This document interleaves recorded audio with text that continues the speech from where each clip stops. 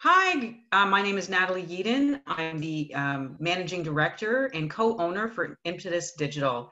At Impetus Digital, we have collated and curated some of the best-in-class collaboration tools for advisory boards, virtual investigator meetings, any kinds of collaborations that are going on internally. We really believe at Impetus that everything starts with a question and then results come from courageous conversations.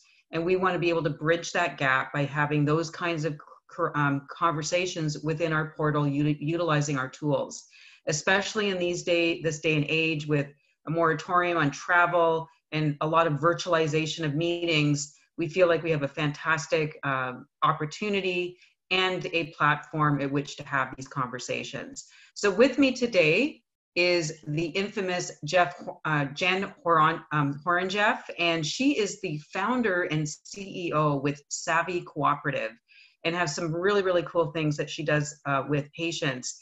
And today we're actually going to be talking to her, talking about digital, talking about the future, clinical trials, and where patients are in general. And I want to start off, first of all, asking Jen some questions about how she got into the space from the get-go. And I think she has a very interesting story that I think I'd like her to share with the group first. So Jen, tell us a little bit about you starting off as a chronic illness patient and kind of what brings you to the table and got you starting this company in the first place.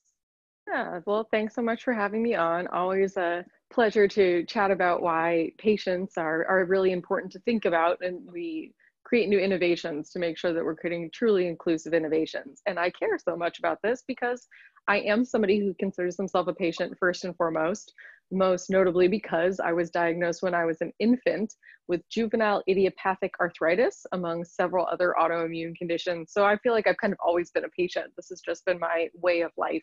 I also had a brain tumor removed 7 years ago at this point. So I've always been on that side of the healthcare system.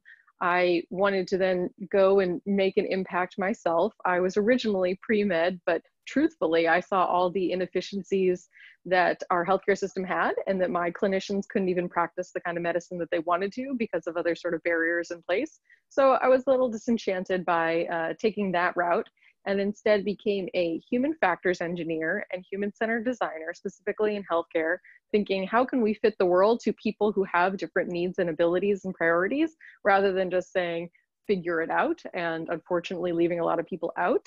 I went on to get my PhD in environmental medicine, which sounds really loaded. Really, I was studying what are known as patient-centered outcomes and redoing clinical trial outcome measure sets and treatment guidelines to make sure that we're measuring things that matter to patients, not just clinicians and payers who also have their own priorities, which we need to take into account. But somewhere along the way, we've kind of never started to ask patients what they really needed. And so that was sort of my lens. Was also an FDA advisor and still am, to help them think about, what is the patient perspective when they are reviewing different applications. And so I had a lot of different perspectives that ultimately led me to see this problem across the ecosystem, that there were a lot of people that were trying to innovate and create new things that ultimately are meant to benefit the patients, but they weren't actually talking to patients. And that was something that didn't quite make sense to me if we wanted to make the most effective solutions. And so that's where Savvy was born out of. So maybe you can actually describe a little bit about what Savvy does. So and I'm also just curious about the inception or the original business model, and then based on what has happened in the marketplace, and I think certainly now after COVID-19, has there been any pivots, changes, modifications to the original business model? And can you share that with us? Yeah, so this is just something that I conceived of when I was being asked to do what Savvy became to be early on without any sort of formal company. And so that would be people saying, hey, we need access to patients now. We understand, we've been throwing around these buzzwords that patient-centricity is what we all want to be. So I guess we should talk to a patient. And because, as I mentioned, I kind of already had a seat at the table of a lot of these conversations, that when projects would come along, people would say, oh, Jen, you're a patient. Will you be that patient rep on this committee and that project? And at first I was flattered. But when people kept coming back to me, it really signaled a diversity issue. And I am white with a PhD in New York City. I cannot possibly speak to everybody who has the conditions that I have. I spoke for all people with arthritis. There are 54 million Americans in arthritis. Mine is just one perspective. And so I became uncomfortable at sort of being that spokesperson. And I started playing matchmaker just organically with my community. So, someone would say, can you give feedback on this? I said, wait, let me go get you more input. And I would go to my communities that I was already a part of. And I was flooded by requests from those patients who wanted to contribute, but they just never knew anyone was asking. They didn't have a pathway to connect with these innovators, and they wanted their voices to be heard. So that was the sort of aha moment of, okay, we can solve this. This is what technology is for. We need a platform that can create a marketplace between the two sides. So when those companies or innovators are looking for patient perspective, either through interviews, surveys, focus groups, user testing, design workshops, whatever that might be, they can post those needs to the platform, and then patients can go and see the opportunities and opt in to participate. The other aspect is that we really advocate that those patients are fairly compensated for their time and expertise, because it has value. And clinicians, when they're asked to participate in market research or things like this, they're being compensated. And if they're serving on something like a committee, while there might not be a direct monetary exchange for a clinician who's serving in that committee, there is some level of remuneration in the sense that it's helping their career, and it's helping through, get them to the next level. If I'm a patient and I work at TJ Maxx and I have, multiple jobs and I'm a single parent, but you're asking me to take time off of work to go participate in things, if I'm not fairly compensated, it's really hard to engage. And so this is a diversity issue if we don't think about engaging patients fairly. So that's how Savvy started. And our model is a little different, but it relates exactly to what we do. We are actually incorporated as a cooperative, which is a shared ownership structure. So we are collectively owned by patients. So that's different than like a 501c3 nonprofit, but it's different than your typical LLCs or C Corps that people in the States are familiar with. And we really felt that that was the right model, because we wanted patients to have a voice in our organization and have them equitably valued and share in our profits too as we become more and more successful. So that's how Savvy started. And in terms of have we pivoted, it's fascinating. I recently found some early mock-ups of what Savvy was gonna be like on a website from 4+ years ago. And the truth is we really haven't, because this need is still here. So it's always been the same thing. How can we play matchmaker? In light of COVID-19, what we see in terms of changes are just different parts of the industry pivoting in different ways. Certainly in anything clinical trial related, people are trying to understand how can they better outfit their trials to be run remotely. And so that requires patient input. But beyond that, we're not really seeing much of a slowdown, because hopefully people see that now more than ever, we need to get insights from patients to understand how do they feel about this new world we live in. So this really brings up some interesting questions, because let's really be frank, Jen. I mean, we've been hearing the words patient centricity for many, many years. And I'm actually just curious, because before starting my own company, I was in pharma for 18 years before that. So patient centricity almost became a buzzword, and you kind of heard it over and over. But then again, there was almost like talking from two sides of the mouth. Have you seen an evolution and a maturity of actual patient centricity, or do you find that it's still kind of a buzzword and people are kind of playing on the periphery and not really understanding how to include patients as part of the pharma or the medical device or the life sciences business model? Absolutely. I do not think that we are fully there yet. I kind of gave about a decade of permission of people spouting around these words, and now it's time to act. And that's all that Savvy's trying to do, is solve that one piece of the puzzle. So if you say, oh gosh, well, we don't know where to find these patients, we go, aha, we've solved that part for you. And so that's what we're trying to bring the two sides at least closer. I think different industries are doing a little bit better, but also you just see the differences between companies. So take big pharma, for example. We work in this space, and I can tell you, I tell people when I'm speaking at conferences, I'll come talk to me afterwards and I'll tell you kind of where on the spectrum your company lies, because we just interact with these companies. And many individuals at a company want to be that champion, but it's sort of this whole cultural buy-in, and to make sure you can get management and other people to buy into the same ideas. So I truly believe there are champions within all of these companies. but it's just how can we get them over the finish line? So that's what Savvy's trying to do a lot more of, between case studies and other materials. Last year, we put out a white paper looking at patient engagement in the life sciences, where people across the industry told us how their companies were handling this. Some saying, gosh, you know, we have to put it on our website, not because we feel like we've really done it, but if we don't say it, then people will think that we aren't. But that's kind of like nullified it, that it's now not really meaningful to anybody because everybody says it. So there's no level of prestige to say that. And so we're seeing a shift, but I can't say that everyone has the same level of buy-in at this point. Well, I know that we're kind of going through the whole COVID-19, and I think certainly there's not a panic, but there's an urgency associated, especially around clinical trials. There's a lot of money that's in that, a lot of discussion around, okay, now we can't do in-person visits. How are we going to leverage wearables? Do we need to change endpoints? Do we need to go to IRBs? You know, all those sorts of things. So have you seen, you know, a surge of requests and questions and interest as it relates to that early onset, sort of at the very early part of the brand commercialization, clinical trials? Are you seeing an increased usage of patients there? Right now, I think people are starting to think about it. I feel like we've seen all of this stuff kind of roll out in waves. That first people needed to just kind of like, you know, put on their own mask and just make sure that they're okay. And then they needed to kind of just like get a hang of it. And now we're starting to see people go, okay, this isn't going away. So we truly do have to figure out how to make accommodations. And that is the interesting thing, right? Patients want clinical trials to continue as well. They need these therapeutics or other types of treatments to come to market, because many of them are out of options or never had options in the first place, if you think about the various rare communities. And so they want to work with innovators to try to figure this out. They don't want it to just be scrapped altogether. But you mentioned a lot of things. Wearables, you know, it could be nurse services. What does it look like? And honestly, this is what we see regardless of clinical trials, but people just come up with a new idea and they think, oh, patients are going to love it. Absolutely. And they don't even check. And then that's when things fail and we're wasting all this time and money. And we know with clinical trials that any amendment that has to happen along the way can really cost us a lot of time and money to stop everything and change it all over again.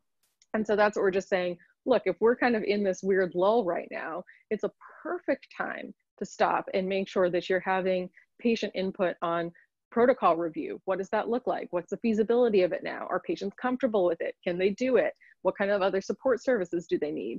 All this technology that we throw at them. Gosh, I can't tell you how many apps that I'm just like, this is making the patient's life more challenging because it doesn't integrate with all the other things, the other wearables, whatever it is. And so we can't just slap more stuff at them and then call them non-compliant when it's not their fault. We just haven't figured out how this can all work seamlessly together. So I really think that there's a great opportunity for people innovating to think about that. And on the commercial side, once these things are starting to come to market, we do need to think about a better strategy for really communicating these things based on the patient's needs. And so I think we're going to see a big shift even in commercialization and how people interact with the world. I was thinking about that the other day. You know, gone are the days that we may be advertising at bus stops or things like this because there are people congregating there. So I think there will be a lot of differences that we'll need to be thinking about, and patient input should always be core to that. You spoke about something very interesting there. And one of the pieces I think that we really have to reconsider in the business paradigm that pharma lives in today is this kind of almost siloed thinking of brand development within a silo, within this confines of a company brand or concept. And what you're really talking about is interoperability. You're talking about a seamless interface or a seamless opportunity or experience on the patient level. So is this wearable integrating? Is this actually speaking to my disease? Do you have any suggestions or thoughts? I mean, this again is part of that concept of Impetus believes in the courageous conversation. Is this a bigger conversation? Are people in these siloed companies coming together to say, we need to rethink how we're defining this disease? We need to rework. We need to redefine what competition means. Or do you think we're just not there yet? Do I think we're there yet? I don't think we're there yet quite yet. However, hopefully unfortunate but good outcome of all of what's happening with the pandemic is seeing that collaboration is going to get us places faster. And so hopefully that will allow people to come together to think about best practices, to talk about how things can be more interoperable. I really hope that we can get there, because it's really doing everybody a disservice, not just the patients, but the innovators. And people are, pulling their hair out because they can't get access to some other API or whatever that would allow them to do this more seamlessly. And I've been in healthcare, like I say, my entire life, but certainly all of my professional life. And I see this across the board, not just with for-profit companies, but also with nonprofits, that sometimes it feels like we're losing sight of why we're all here, that it is for the patients.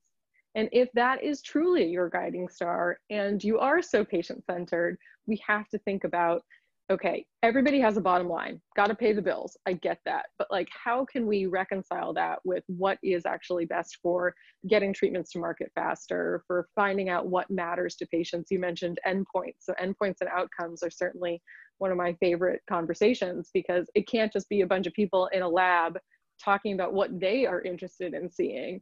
We really need to understand, what does that mean for patients? Because otherwise we've seen trials fail because they just picked the wrong endpoint.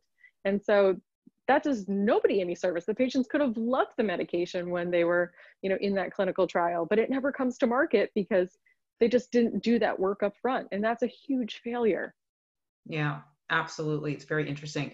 Speaking to the patients that you have, I'm just curious if anything is bubbling to the top of being some of the key concepts, needs, things that they were on their wish lists that are not currently being navigated, mined, provided by the healthcare industry. What are we not listening to right now when it comes to patients?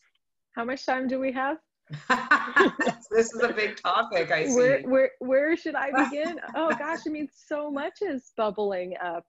Even we started a new, we're calling it a vodcast, where every week I'm interviewing different patients from different therapeutic areas and bringing them together. And it's fascinating, even for me, who's been working with patients across all different therapeutic areas, but like really digging in and understanding how this pandemic is affecting people differently, with mental health conditions, with physical conditions, heart disease, lupus, when we're taking their medications for treatments. And it's just, there's so much to think about.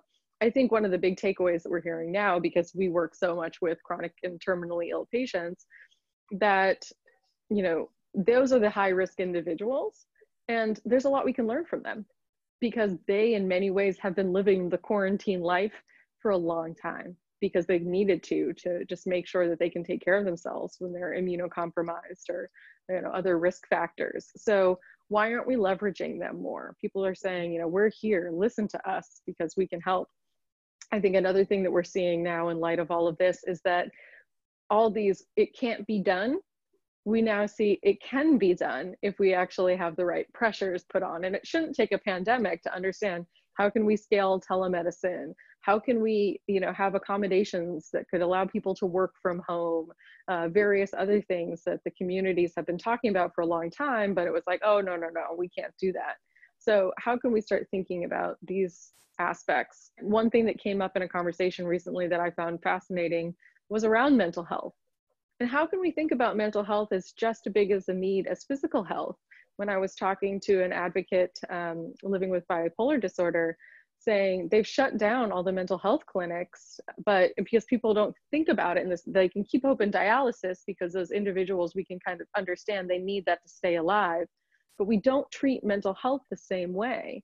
And so what kind of things can we put in place, because remote mental health treatment doesn't work for everybody. So if we're not living those experiences, we wouldn't have thought of those things. And I can't say I think of all of them because I'm not living with those conditions. So I think there's a lot of things that are sort of bubbling up of saying, okay, all this is well and good, but we're still missing the mark.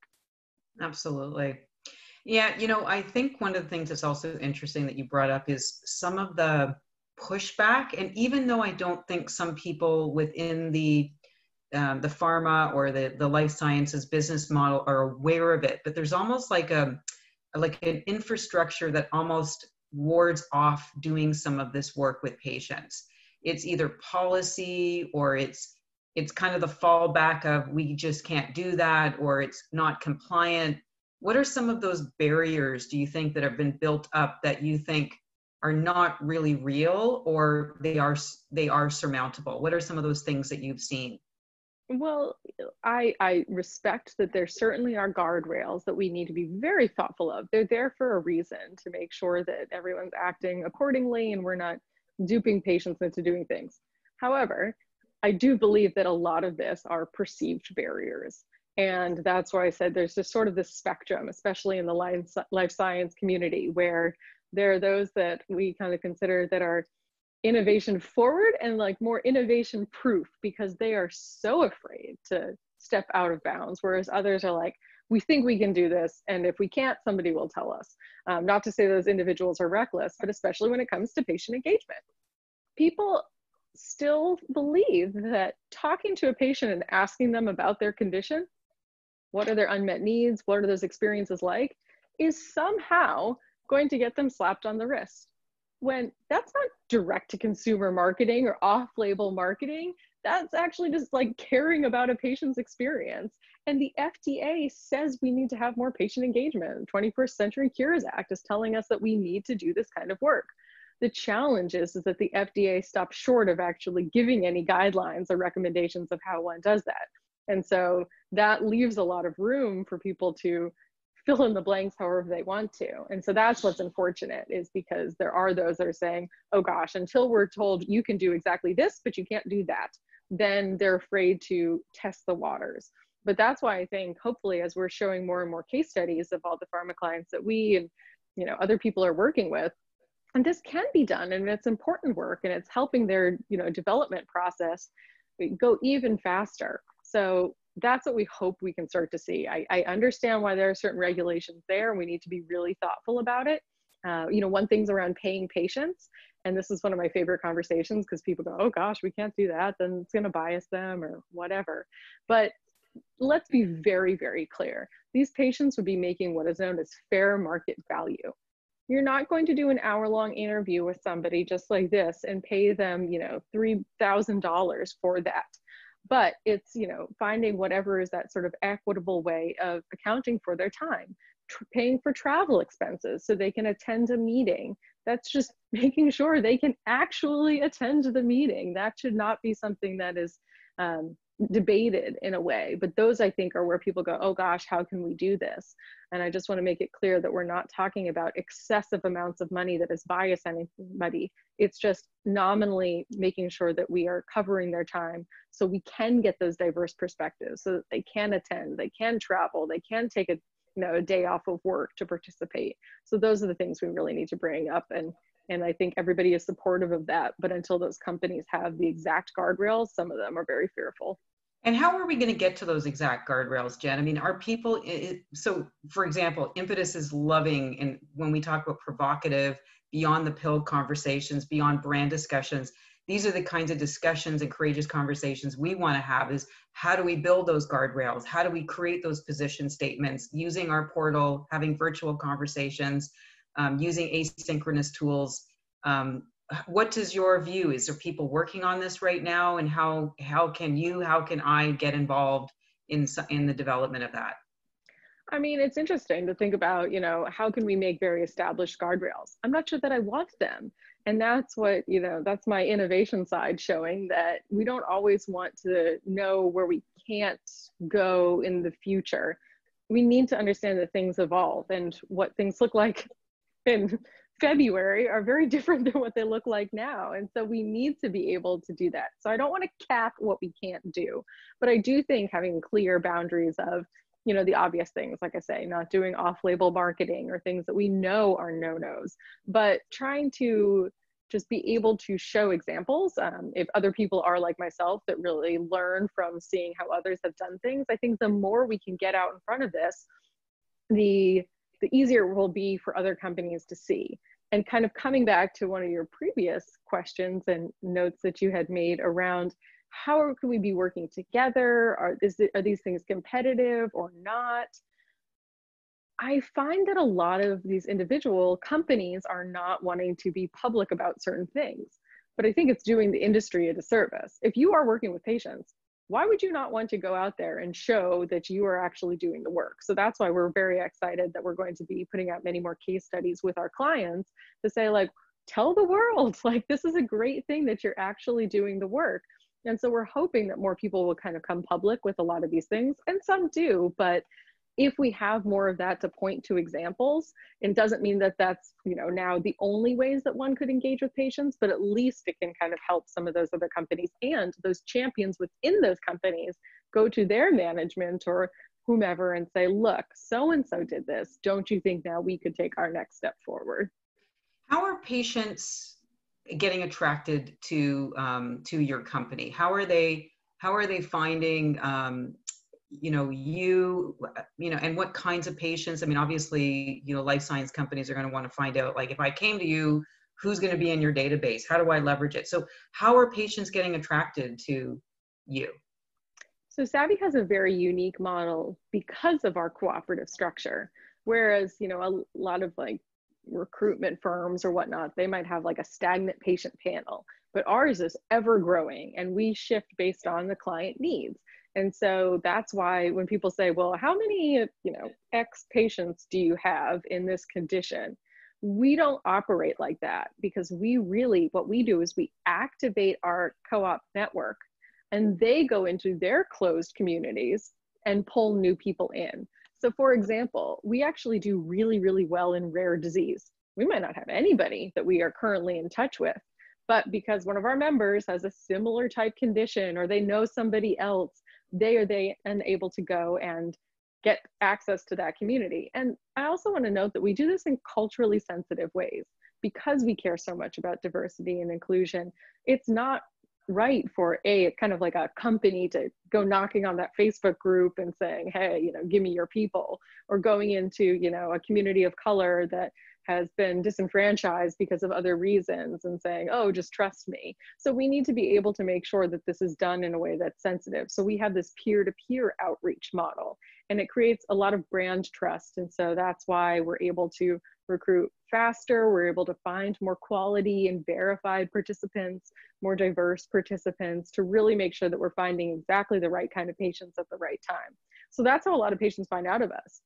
Last year, we had about 70% of the people who we call them gigs, who did the gigs that we did. They applied through a referral from somebody else. So that 70% were pulled in and had never known of Savvy before. So that's how we have kind of this model that makes our, scale quite considerably, because we really want to make sure that it's not the same people like myself talking over and over and over again. We can still get more and more people. Very cool. And if, for example, a pharma company, they've got a specific hematology project, they want to tap in, send something out, get set up for an advisory board, how do they actually approach you? Do you send them the emails on their behalf so they never actually own any emails or information? How does that work once people opt in and then they're now part of their board or their program or their patient support program? Where's the ownership of the patient lie? And that's a great question. We work very closely with our clients to figure out exactly what their needs are. So that's in a couple different layers. First of all, to find out what exact type of patient do they want. We get really in the weeds about what are the inclusion exclusion criteria so that we can go find the exact right patients. So we figure out that so we can identify who those individuals are. In terms of, do they have access to any of the patient information? What's the relationship look like? That can actually be different based on the needs of different clients. Sometimes they're deploying a survey and they don't want any contact information. Sometimes they're doing in-depth interviews like this, but they don't want any of that information either. And in which case, we're handling all the patients, we're doing the scheduling, we're getting them online, so they never have to know anything beyond, say, a first name so they can have a conversation. But we're very sensitive to the fact that there are times that people don't want any PHI, in which case we take on all of that. We can consent the patients and send out any sort of forms, any confidentiality agreements, whatever it might be. So we really take on sort of that relationship management role in terms of, if somebody is trying to convene an advisory board, same sort of thing. We can handle taking on the relationship. And we also have different tools and technologies to help facilitate all of that, especially in this virtual world.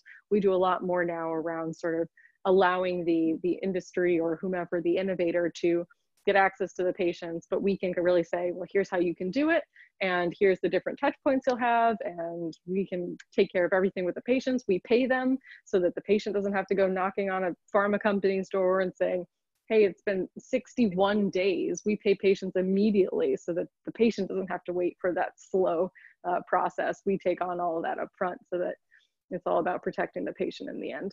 Beautiful. And there's also potential great partnerships with companies like mine and with you, and being able to manage, asynchronous, synchronous, constant touch points and opportunities, again, because of the issues around private information, et cetera. So very, very interesting. So kind of moving over to more of your innovations or your systems innovations thinking, and just want to quickly pivot there, is wanting to talk a few minutes about ownership of data and privacy and those sorts of things, and looking into the new world, looking into new technologies like blockchain. So right now, when patients are part of clinical studies and clinical trials or other sorts of things, their data is being leveraged, technically speaking, for free. And so is there a conversation, or is there an opportunity where using, new things like blockchain, where people will eventually own their own data and be able to monetize it?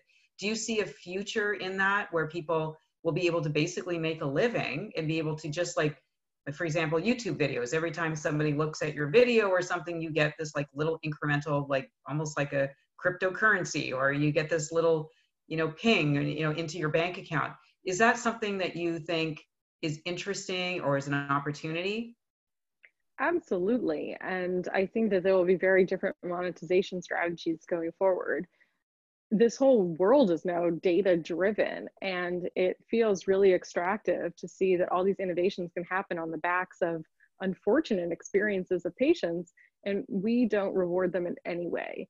And I think that that's something that is interesting and perhaps a little bit more unique in the healthcare ecosystem than other industries that are more consumer focused. But if you think about what we're actually working with in healthcare, is somebody ends up with probably a pretty crummy diagnosis, and we kind of strip them of their agency and a lot of other ways that they don't have consumer choice like other industries do.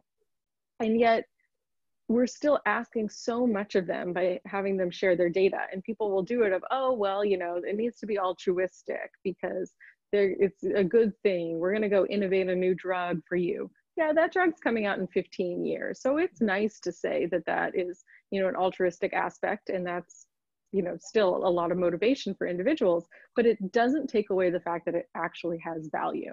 And that's why we became a cooperative, because it was uncomfortable for me to think about creating a profitable business that is built on patients doing the work, since they're the ones providing the insight. And so I think it's just time to take a little bit of a pause and realize that it doesn't say that the other stuff that's happening doesn't have value, but that patient data does indeed have value. And I don't actually know what the winning technology is going to be, whether it's blockchain or something else, to make that happen. But I do believe that that is the future, that we will be able to incentivize individuals for sharing their data. And I totally agree, Jen. I mean, I think in the world, if you follow, the Peter Diamondises of the world and the Ray Kurzweils, we talk about exponential technology and sort of the new invent of, digital therapeutics. At the end of the day, we're talking about a dematerialization, a democratization, and a demonetization of things. This is going to be, we're accelerating very quickly into this world. And so we're kind of unifying the opportunity. It's almost like the new UBI, or universal basic income, is people can leverage their data sets. I mean, I wear an Oura ring, or there's Fitbit, and our data is being collected and leveraged and sold. And I think people need to take back ownership of their data and start to make some money on it. So I think it's an interesting, courageous conversation to have. So I'm also just kind of curious as well too around, when we start talking about this in the development of real world evidence as it relates to sensors and things, do you see a world or a future where patients could potentially create their own clinical studies, where they'll use their wearables, they'll do crowdfunding, crowdsourcing for funding, they'll raise their own clinical trials and bring their own cohorts together and actually pull out the middlemen, so the IDNs and the CROs and potentially the manufacturers? Is that even a topic of discussion? Oh yes, it's a topic of discussion, one that I've had a lot recently. And I don't think that's changing overnight, but I'm happy to hear that that's at least on your radar too, that there is collective bargaining that can happen when the people who have what one needs, their bodies, their data, et cetera, come together. You can be really powerful with what that looks like. So it doesn't mean that it's going to change overnight, because certainly if developing out actual therapeutics, we need lab space, we need all of these kind of things to make that kind of work happen. So I believe it's going to look more like a partnership level going forward. And there may be distributed ownership within it because of that. But those with money will not be the only ones that have a say and can make decisions in this. I think as patients can come together, they will have more of a voice and more ownership, or at least that is my hope, so that collectively we can work together and make all of this happen faster. And wouldn't that be lovely that investors or whomever else can go make their money, but also we can reward those individuals who are also so integral to part of that innovation. Another part of the equation on the whole payment piece is about insurance, health insurance. What's your thoughts about the idea of patients creating their own insurance cloisters? So now that data is free, it's available on dashboards everywhere we go. You find people with similar disease areas, similar health parameters, or health metrics. You bring people together and they consider themselves lower risk. And so they create their own insurance cloisters. I mean, is there discussions on that, but what's your thoughts of the future about people creating their own insurance groups and kind of removing, if you will, the third party health insurance or the payers around that? Well, there are a lot of people working on different sort of insurance models, or at least thinking about what does it look like if the insurance industry as we know it no longer looks like that. And we see things like direct to primary care and all of that, and that's very different than what you're proposing, but I think that it's ripe for having these conversations. There have been cooperatives around health insurance cooperatives as well, where there's a different level of buy-in and ownership. But in terms of patients coming together to use their data to somehow gain enough sort of protection should anything go wrong, it'll be really interesting to see. I don't know what the answer is going to look like, but that's what we know about when people come together, either in co-ops or in unions or whatever it might be, there's collective bargaining power. And so when you have a group of individuals that are engaged and have thoughtful requests, so you can start to make things happen when we can at least use a collective voice. And so it will be quite interesting. I don't know what the answer will be, but hey, I think what we've learned, and I'm glad you didn't ask me what's my cure for the health insurance market here in the US. I do not have an answer, but I know that this isn't working, especially now we're seeing when insurance is tied to employment and you have unemployment rates like we do now. This is not a system that works for people when they need it most. And so I think we really seriously have to think about that. And I hope that that is one of the conversations that we'll be having as we build a new world after the pandemic. Totally agree. And I think another really interesting discussion, and I'd love to get your take on this, is really around bioethics and data privacy. I guess one of the questions that I oftentimes ask is there such thing as privacy? What does it mean to own versus share? What should be shareable? What should be ownable? And all of the myriad of the avalanche around that topic. And I think what's really important around that is it's really this question. I mean, we're seeing it all the time. I mean, there's GPS following of where where's the COVID-19 cluster that's happening, to general surveillance and sort of the social rating systems that are going on in China. I mean, this is the new norm, and it's happening faster and it's accelerating. So any thoughts around the data privacy conversation? I mean, that's a whole conversation to have, and it's a really, really important one. And I think we are seeing in light of a crisis, some people are willing to, relax some of their privacy concerns in order to move things forward. I do think that some of that will, sort of rebound back to where we were when we realized that, again, data has value, and sometimes it's, for the good of curing a global pandemic, and sometimes it's for the profit of a company that is then going to go sell their data to others and make a lot of money. We're seeing that a lot as there are more like M&As happening within the healthcare industry, that a patient or a consumer could have signed up for one various platform or thing that was collecting their data, and then oops, now that gets sold. Either the data gets sold or the company gets sold, and the patient didn't consent to that secondary use, but now they have no agency. So when you talk about how can we share that data, it's hard to consent for something you had no idea was going to happen. And so how can patients have the ability to turn these kind of things on and off? And I'm glad that you delineated the difference between sharing and access with ownership. A lot of people love to throw out the term ownership, and perhaps because I, run a cooperative, I am like a stickler for no, that's not ownership. And so when people say, oh, it's like having ownership, I'm like, yeah, but it's not actual ownership. And so if you want to give ownership to patients, that means that they should have control, they should be able to share in profits. So they need to be able to make those decisions. If it's sharing, I think that's also important, and there'll be a time and a place for that. But again, at least I can say, I want you to share it with that research institution, but not that for-profit company, depending on what their needs or desires or that individual's own values might be. So I think that that's important. The other aspect of this is that we do know that data now can be de-identified, and that's a concern. And so I don't have an answer for it, but I think before we just start going out and saying, oh, but that's fine because it's all de-identified, we now have a lot of data to show us that that in fact is not always the case, that it can be re-identified. And that has a lot of implications. I can tell you on a personal level, there are many things that even though I'm very innovation forward, I have not chose to do because I am afraid of health insurance. Because if certain things are known, and of course I'm pretty much an open book, but what does that mean for my access to care? So that is my number one concern.